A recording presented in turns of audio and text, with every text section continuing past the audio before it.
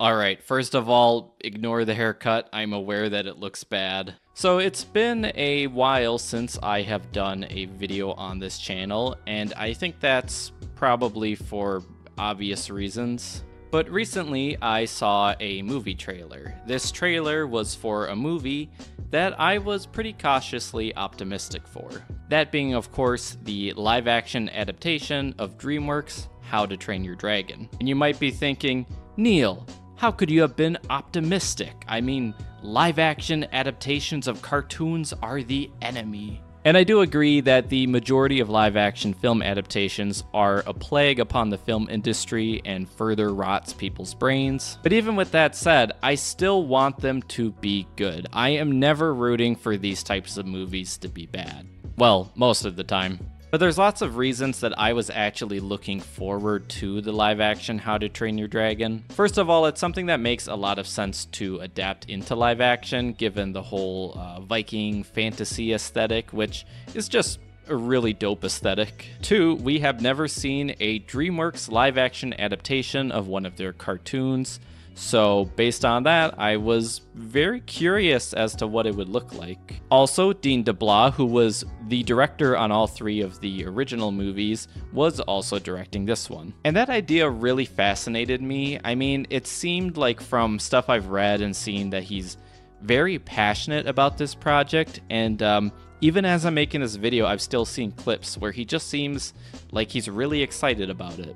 And I think that idea fascinated me because usually it's a creative tarnishing someone else's work. Granted, they are based on a book series that I didn't read, but he just seemed like really passionate about this in like interviews I've read, and that passion was contagious. Plus, How to Train Your Dragon is probably my favorite DreamWorks franchise. I've never liked the word franchise, but I'm just gonna use it because you know what I mean. So with all of that in mind, I thought that with this movie we were going to get something truly unique. And then the trailer dropped. And my expectations went from up here all the way down here. That's below the screen. That's pretty low. Now, to be fair, this is just a teaser trailer for a movie, so it's really hard to have much of an opinion based on that alone. But most of the trailer was just a shot-for-shot recreation of a scene from the original movie, which to me felt very cheap, lazy, and nostalgia baity. But I think my biggest problem with the trailer was actually the design of the dragons. So I was really curious to see how the dragons would look in this film. I mean, who wouldn't be curious about that? But looking at this, they appear to just be the cartoon dragons again, with realistic textures thrown over them. Now, I can't say for sure that this is true. I mean, I don't have proof that that's exactly what they did, but look at this and tell me that it doesn't feel that way. But the trailer ended up giving me a really gross first impression. To add to this, not too long ago, Disney actually shared their first look at the live-action Stitch from the live-action Lilo and Stitch movie coming out in 2025, I think. There's probably going to be like a full trailer out by the time I finish this thing. Just wait. Coincidentally, Dean DeBlois was also a director on the original Lilo and Stitch. And Stitch and Toothless are often compared to one another. Yeah, just a kind of weird series of coincidences. But the live-action design for Stitch was revealed, and it's essentially the same thing. They just threw some extra textures over a cartoon and called it a day. Granted, there are some minor differences if you look closely. Definitely the ears are smaller. And of course, it would have to be a completely new 3D model. They can't take the 2D cartoon and just add textures to that. But still, to me, it just felt lazy.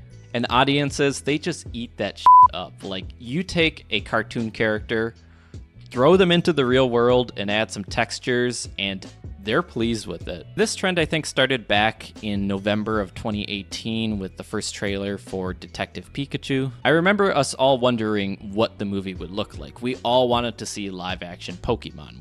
We'd wondered that for like years. And turns out it was just the cartoon with some extra textures thrown on.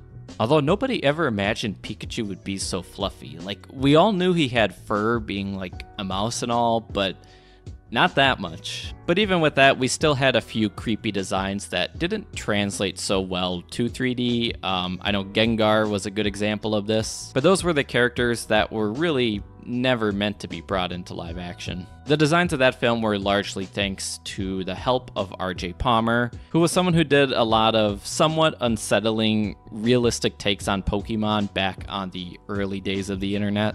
And this used to be like a big trend on the internet where people would create these realistic depictions of cartoon or video game characters, and they would just look absolutely grotesque. Up until the recent Stitch reveal, I was still seeing some of that for him on the internet. And there's a weird part of me that actually misses that era when it was really difficult to picture what these things would look like in real life.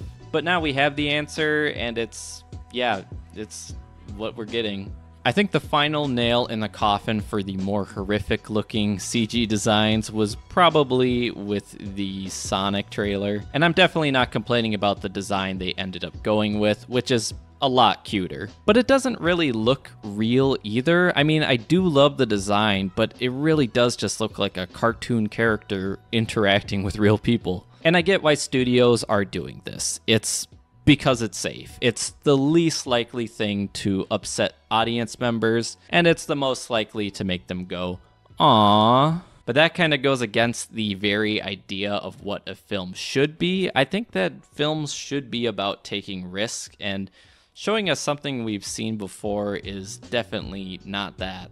And some of you are probably thinking that I am overreacting to this, that I should be grateful that Toothless looks cute and not like a hideous monster, but then I look at something like the How to Train Your Dragon live spectacular, a live stage play that showed between 2012 and 2013 and used these like absolutely beautiful dragon puppets that were this perfect combination of the animated characters and realistic dragons. I mean, look at this stuff. This stuff is just gorgeous. I really wish that's what we got, something like that. I mean, I look at that Toothless design and I'm filled with a sense of awe and wonder. It's the way that a fantasy film should make me feel. Hell, I mean, seeing stuff like this makes me wish they used puppets and animatronics, but sadly, that's a bygone era for Hollywood, unless you're like Star Wars, I guess. Hey, at least then you could call it a live-action movie and you wouldn't be lying. But yeah, CGI is not live action, and it's so frustrating to see so many stupid people in this world convinced it is and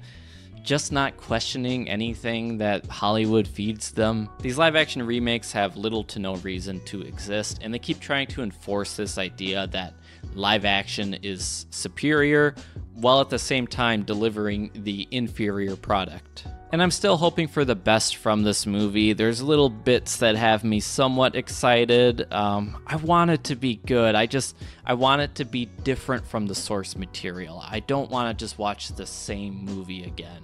I have yet to see that, and I am not a fan of that Toothless design, no matter how adorable he is. Anyway, that's all for now. I just wanted to go on a little rant about that. Thank you for watching, and goodbye.